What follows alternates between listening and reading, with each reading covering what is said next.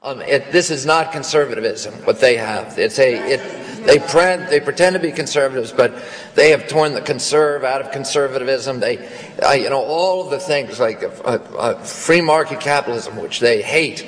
They want corporate crony capitalism, and they want capitalism for the poor and socialism for the rich, and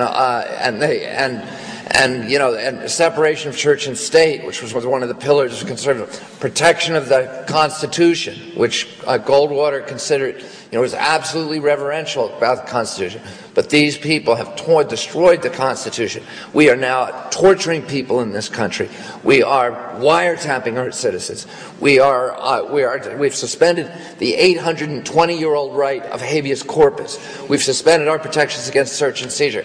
And it's the biggest bunch of baloney when they say to us, oh, well, we live in dangerous times. This is right. If you really look at it, and I have friends who died in the World Trade Center attack. My offices were destroyed in that attack. But objectively, we live in one of the safest times in the history of this planet, for Americans. Because when I was a little boy, and we had 15,000 nuclear-tipped warheads in Russia pointing at our country, each one able to destroy an entire city, that was dangerous times. But we didn't wiretap our citizens. We didn't torture people then. We didn't suspend habeas corpus. We didn't try to send people to Guantanamo or do extraordinary renditions to torture people in Syria. During the Civil War, we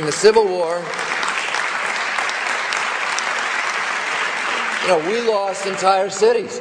640,000 Americans, not 3,000, 640,000 were killed. It's the equivalent of 6 million people being killed today.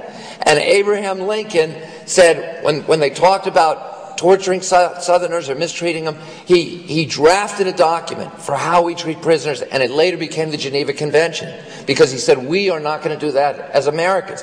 When George Washington was confronted with the British during the Revolutionary War, torturing American prisoners, keeping them on coffin ships right here in New York Harbor where they're dying by the score every day, Washington said, we're not going to do that. If that's what we're going to do, then I'm not going to be part of this conflict. And he passed orders treating prisoners so well that when he captured Trenton, New Jersey, the barracks of Trenton, the Hessians were so astounded by the good treatment that they had received from the Americans that they walked all the way from New Jersey to western Pennsylvania with no guards.